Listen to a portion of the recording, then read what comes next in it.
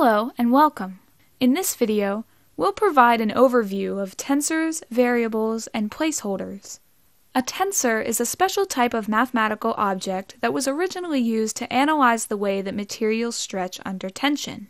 Nowadays, a tensor typically refers to a multidimensional array. To fully understand multidimensional arrays, we'll need to understand the concept of dimension, which, if you're familiar, is an important topic in physics. The zero dimension is simply a point, or a single object. The first dimension is a line, which can contain an infinite number of point elements. A one-dimensional array only requires one coordinate to locate an element. The second dimension can be seen as a flat surface, which can contain an infinite number of lines. To locate an element in a two-dimensional array, you need to specify two coordinates.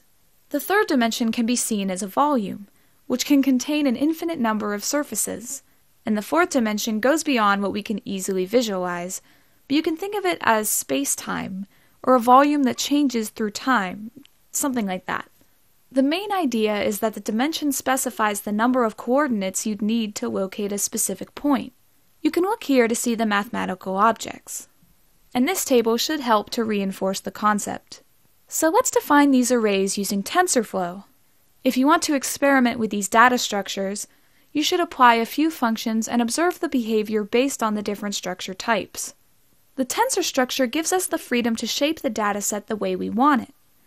It's particularly helpful when dealing with images, since images have to encode a lot of information. Images have a width and a height, so it should be easy to see that we'd need at least a two-dimensional structure. But remember, the pixels of an image are broken down into three color channels, typically red, green, and blue, or RGB. So an image essentially needs three different matrices to store the intensity of each color channel. That might look something like this.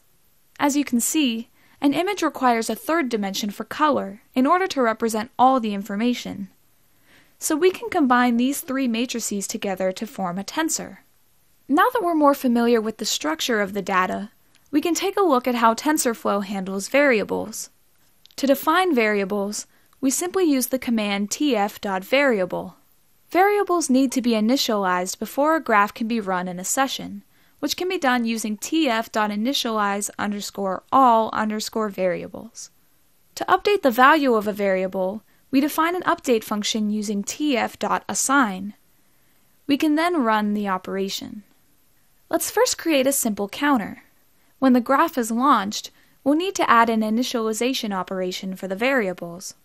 We can then start the session and run the graph.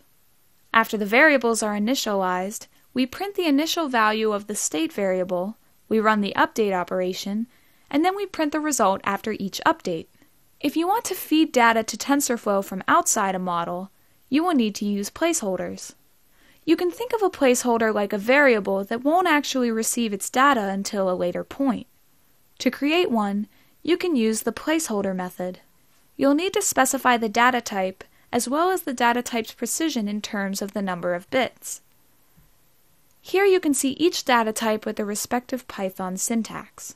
So now let's create a placeholder, and then we'll define a simple multiplication operation. Now we need to define and run the session. But remember, the placeholder still doesn't hold a value, so if we run as is, we'd get an error. We can solve this by passing an extra argument when we call the session. We'll use the argument feed_dict, a dictionary that contains each placeholder name followed by its respective data. We can pass any kind of tensor through the placeholders to get the answer to the multiplication operation. By now, you should understand the purpose of tensors, variables, and placeholders. Thank you for watching this video.